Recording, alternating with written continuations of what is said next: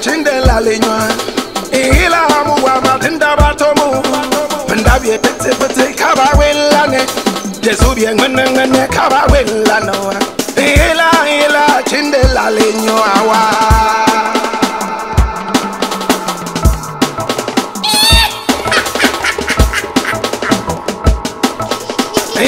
ila chindela lenywa ila muwa matinda batomu ndabiye tete kaba welane Jesu bien ngene kaba welano ila chindela lenywa wa. This is the African history class. Now our elders say that until the lion learns to write or tell his own story, the tale of the hunt would always glorify the hunter. That is why we have to tell the lion story.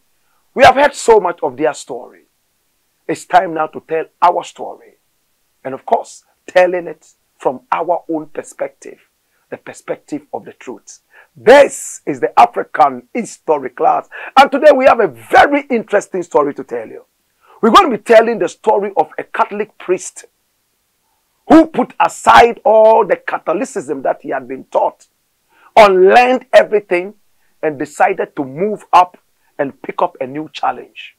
It never happened in this part of the world. For the first time, we saw that happen. Today's story is going to be a story that will open your eyes. It will be a story that is so daring, a story that will mesmerize you. This is the African history class. And of course, my name, Black Rasta. Now today we're talking about the man who was born in 1930.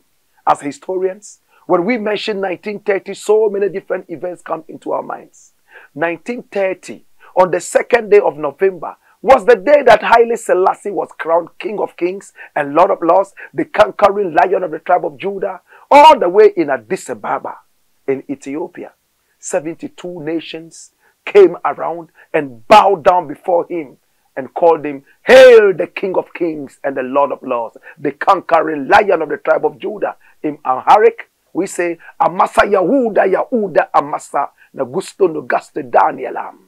Haile Selassie was that man. But that was 1930 in Addis Ababa on the 2nd day of November.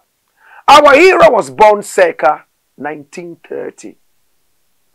And he lived all the way until 1992. August of 1992. This story is about to get interesting. When he was born, he was christened in the Catholic Church and given his first communion in the same Catholic Church. He was christened Vincent. In his home, he was called Kwabena Damuah. His father was Damuah. He himself was Kwabena. So he became Vincent Kwabena Damuah. But later in life, he threw away all the British names, all the Catholic names, and upheld his African identity and his African names and tradition. Today we are talking about the man, Vincent Kwabena Damuah, aka Osofo Okɔmfo Damuah. Osofo Okɔmfo Damuah was born in 1930, right here in the Gold Coast. As a little child, he was directed to the Catholic Church as the way to heaven, as the way to pleasing God. And all his life, he always wanted to practice as a Catholic priest. He loved the cassock. He also loved the rosary. Oh, and on service days, he loved how the incense would be flowing all over the church in so many different directions. He loved to see how the smoke wove the tail around so many heads and around legs. It was so heavenly for him. Osofo Okɔmfo Damuah. All this time he was called Vincent Kwabena Damuah. In the Catholic Church, he was so loved because he was so respectful. And he started to serve Mass. Oh, as an altar boy, he would go early in the morning, be there, and wait until all the services were done. These were the days where they had first mass, second mass, third mass. They did all this and he would stay and go through all these masses. He loved to hear all the wonderful singing and the beautiful preaching and then the well-dressed people who came to the church. Vincent Kwabena Damuah, born in 1930. As he was growing up, he told himself he would be a Catholic priest, and bam! He did become one. He was sent to the seminary, and over there, he behaved himself so well. In fact, it was in the days of colonialism. The British were here. The British endorsed him because character-wise, he was number one. And he behaved so well, even outside the church. They knew that he was going to be a Catholic priest of honor and of repute. Yes, he became one. And when he became one, he wore his cassock. He held his rosary. Oh, he preached so well. He was so knowledgeable. So the Catholic Church decided to send him to America, to the Diocese of Pittsburgh in the United States of America. And there, he was in charge of African-American affairs. You want to hear it again? They sent him all the way to America, the United States of America, to serve in the Diocese of Pittsburgh. And he served in his right as a Catholic priest. Reverend Vincent Kwabena Damuah. They loved him. He was brilliant. He interacted so well with the African Americans. One day, one man came over to him to ask him, "Why are you a Catholic priest, an African American?" And he said, "That is the way to heaven." He asked him again, "What happened to the ancestral worship in Africa? The powerful ancestors, will they go to hell? All the wonderful ancestors who are inspiring us to leave America and go to Africa." He said, "Of course they will go to hell. They didn't know Jesus. Jesus Christ is the only way, the light, and the truth.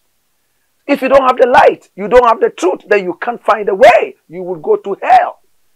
The African American shook his head, and something just came in to interrupt the conversation.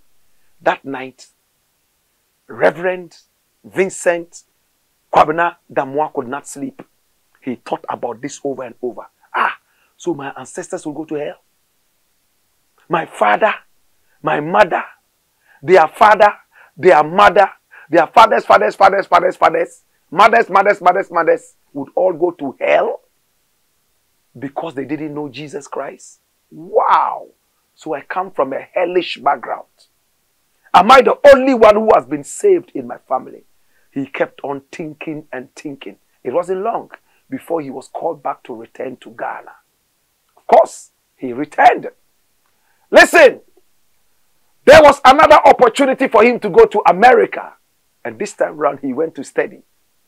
What was he supposed to study? Now listen attentively, students. The first time he was in America, he was in the Diocese of Pittsburgh in the church. And he dealt with what? African-American issues. Until an African-American man approached him and asked him about ancestral worship. All along, his eyes were fixated on Jesus Christ, going to heaven, the truth and the light. He never thought about ancestral worship being evilous or even bad. All he knew was that anybody who did not know Jesus will go to hell. Till that question was asked him. So when he returned to America this time, he was a man who was never ever short of ideas. So for a man to approach him and ask him a question, and he answered so outlandishly, he knew that he had some homework to do. The church sent him over to go and study something relating to theology, something relating to Christian theology. And he agreed. But when he arrived in America, he changed the course. He wanted to study African traditional religion. What? So Howard University, where he attended in 1971, he graduated. It was a big blow. And I'll tell you something. The moment he decided he was going to study African traditional religion, the church in America sent the message all the way to the then Ghana to tell the people in there, listen, the priest that you sent here to study Christian theology is now studying African traditional religion. Are you aware? They wrote to him to answer. And he said, oh yes, I'm just studying to broaden my knowledge. I'm beginning to think about so many different things. And every time I go to bed, my eyes cannot close. Every time I think. So I think I just need to broaden my horizon. They were not happy with it. They said, please, leave it aside and study Christian theology. He said, no. They said, yes. He said, no, yes, no, yes. They decided to cancel the scholarship they were giving to him. You are on your own. They threatened him with that, but he continued. And they decided to relax for him. In 1971, he completed his studies. And his eyes were open to so many different things about the African traditional religion. Today we're talking about Vincent Kwabena Damuah, born in 1930, right here in the Gold Coast. After he got the information that he wanted and grabbed his PhD, he became priest, or better still, Reverend Dr. Vincent Kwabena Damuah. But he never used the doctor. And he did not want to be called Reverend. Upon arrival in the country, his behavior changed. He didn't even want to wear the cassock anymore. He didn't want to hold the rosary, but he was still in there doing his things. 8 years later, in 1979, Jerry John Rawlings, the bad boy of Ghanaian coup d'etats, came in and boom, with his revolution, he arrested and shot to death several leaders of the country. We all remember Afreekan. We remember Echiampo. We also remember Akufu. Most of us would also remember Feli. We remember all the people that Jerry John Rawlings, in the name of a certain revolution in 1979, tied to the firing squad, shot all of them, killed everybody. It was Ghana's bloodiest coup d'etat, 1979. The Christian Council spoke against it. It was only Vincent Kwabena Damuah who clapped for Rawlings and said, Rawlings, you know what? You have done well. In his own words, I'm going to read to you what he said. Listen. We do not love those executed less, but we love our country more. Why all the fuss about execution? I believe that the AFRC has the right to exact capital punishment for the common good of the country. We hope and pray that the number is not too large. Christ died on the cross to save mankind. We hope and pray that those who have to die accept the challenge courageously and prayerfully to save Ghana. Wow. Wow. That was what he said. He said, if Jesus Christ came to die for us, please, those that Rawlings shot, they should be courageous enough to also die like Jesus Christ died, with a prayer to save Ghana. It's not that we don't love them. We love them. But we can't love our country less. They have to die. The Catholic Church was so embarrassed. This was 1979. When Rawlings heard that, he was so happy because he was looking for support. At that time, he had this populist support. Very popular. People were supporting him. Let the blood flow. Junior Jesus. But the clergy held back a little bit. It was Vincent Kwabena Damuah who came out boldly to support the killings. So Rawlings was getting closer to him, trying to find out who this man was. 1979. The Catholic Church was not happy with him at all and decided that they would have to suspend him. But watch what happened. Interesting things. Boom! 1982.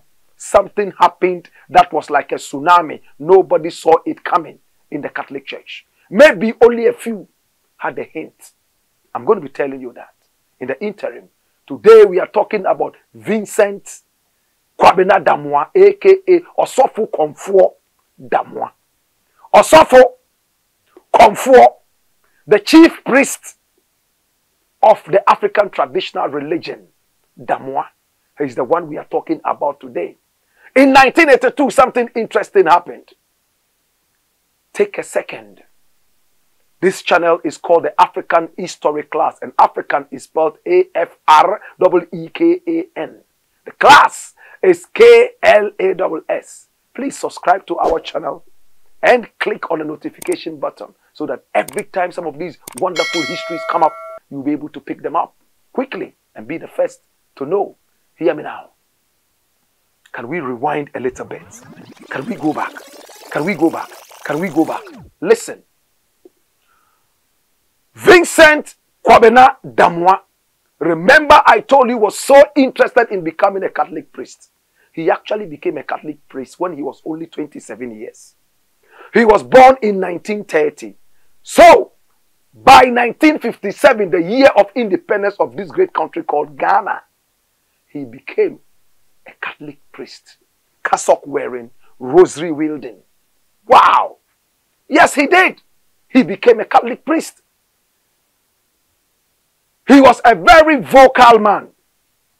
In those days, there was a certain Catholic priest, and this Catholic priest was also so vocal, and he spoke against Nkrumah.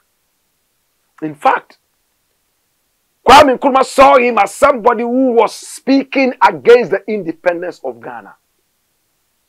He was a man who was not interested in seeing the people uphold their cultural values. And Nkrumah saw that as a certain kind of infiltration of culture.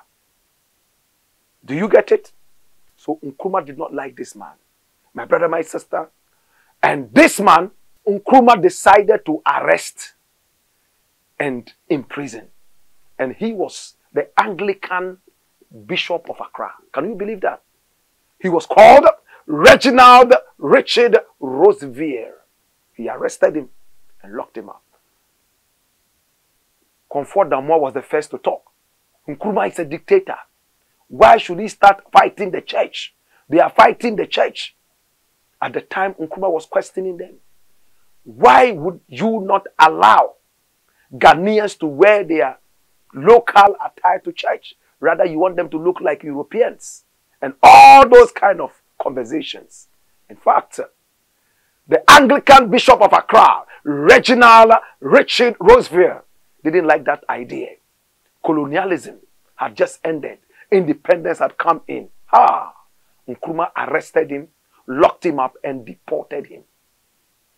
He sent him back to England. Osofo Okɔmfo Damuah didn't like the idea, and he spoke against Nkrumah. Nkrumah said, you have a colonialist mind. I will deal with you. Nkrumah arrested him and locked him up too. He said, that's your boss. We locked him and deported him. As for you, we cannot deport you, but we can lock you.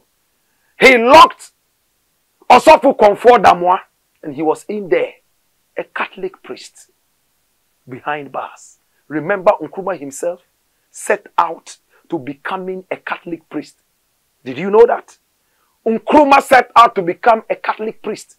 Do you know that when Nkrumah even traveled out of the country to study, he studied theology?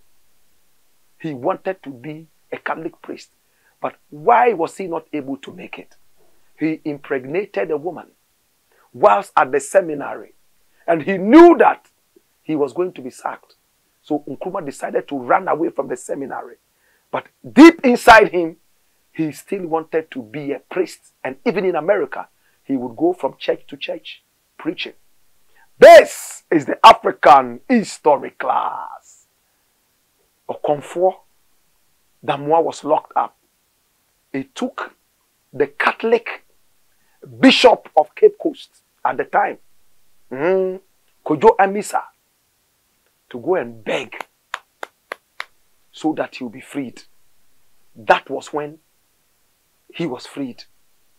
And when he came out, he was told to be careful with his utterances. Later in life, Osofo Okɔmfo Damuah gave Kwame Nkrumah his stone, he said he was fighting imperialism. He was fighting the colonization of our culture. At the time, he only saw it as an infiltration of the Catholic Church. So in 1982, Osofo Okɔmfo Damuah decided to leave the Catholic Church. In fact, they decided to suspend him because he was getting closer and closer to Rawlings, to the point that Rawlings even gave him a PNDC card, and he became a member of the PNDC at the time. Remember, in those days, there were many people who saw the PNDC as a terrorist group, terrorizing Ghanaians. So when Okɔmfo Damuah became part of the PNDC in 1982, the church suspended him, and he went ahead to say, I wanted to leave the church. So he resigned. But it didn't take long. In the same 1982, he resigned from the PNDC and decided that he was going to form a group known as the Afrikania Mission. Amera! You say Ame. Amera! Ame. The headquarters was in South Africa, and it upheld the African traditional religion. No European way. No praying in any other language apart from the African language. The pouring of libation. He tore apart his cassock and threw away his rosary. No more Holy Mary, Mother of God, full of grace, pray for us sinners. No! He became a full-blown African traditionalist. Today we are talking about Vincent Kwabena Damuah, the Reverend. He threw away the Vincent and he decided to call himself Osofo Okɔmfo Damuah.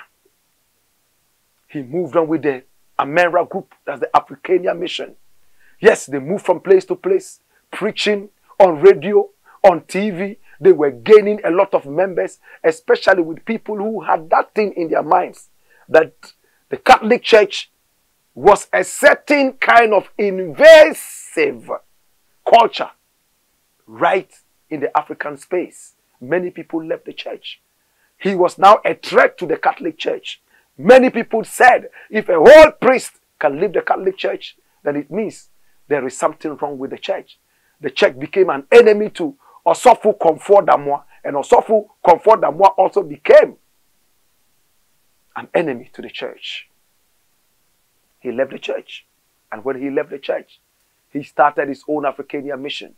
It became so popular in this country, spread all over Africa. Unfortunately, our hero for today fell ill. As he fell ill, he died in August 1992.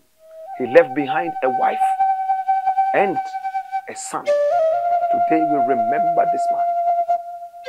Today we remember this great son of the land. Today we honor you. We honor you for this revolutionary move. He became the first Catholic priest on the continent of Africa to dash away Catholicism after he became a priest and hold on to his African identity. He moved from country to country preaching. Today, if you are a member of the Afrikania Mission, we are talking about the founder. We are talking about the spiritual head. He was the man who pushed for prayer at national events from the African traditionalists. So today when you see libation poured at big events, animals slaughtered, and prayer done to our ancestors, you cannot take out the influence of Osofo Okɔmfo Damuah. He died in August 1992. Yes, he died at the age of 62. Today we remember you, Papa. Papa Yesu. Papa Yesu. Elusu. Papa Yesu Yekaikai. Papa. Uni nyaminko wate. Papa Misu uni nyaminko. Papa. Demrifa duye wate. Demrifa duye. Duye ni amane. Papa uni nyaminko. Uni nyaminko. Uni nyaminko. Uni nyaminko wate. Papa me se wo ya menko. Papa me no be ko wate. Me no be ko. Dem refa due ni amane. At his funeral, the Catholic Church never represented. At his funeral, no member of the Catholic Church was encouraged to attend. He was buried right here in Ghana. Today we remember you. If we do meet again, we will find out more about you. All the hidden details we will bring in the next version. And now, in the burden of knowledge, I ask you, now that you know, what would you do? Be an any ole, mini obafe, yezunda kagane, meza kayine, ye impa bango, mukaya nang, fifi ayenya, no kai na wo, banaehu, ebeden. Banaehu, ebe ya bade, lele anjima singa be konne, lele anjima singa beeri. It's been the African history class. This is where we tell our own version of our story. They say, until the lion learns to tell his own story, the tail of the hunt would always glorify the hunter. That is why we are telling our story. Remember, this is the African history class, and the channel is the African history class. African spelled A-F-R-E-E-K-A-N. History, H-I-S-T-O-R-Y. Class is K-L-A-S-S. Recommend this channel to your friends, your family, your children. This is a pure African history channel. We thank you. This has been the class. The African history class.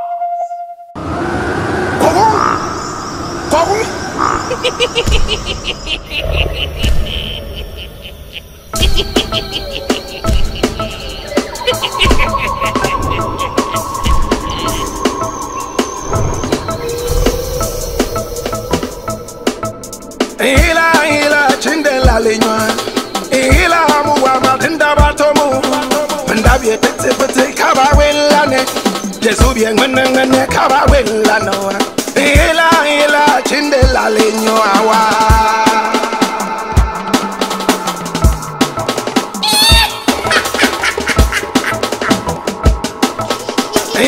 ila chindela lenywa ila muwa matinda batomu ndabiye tete kaba welane Jesu bien ngene kaba welano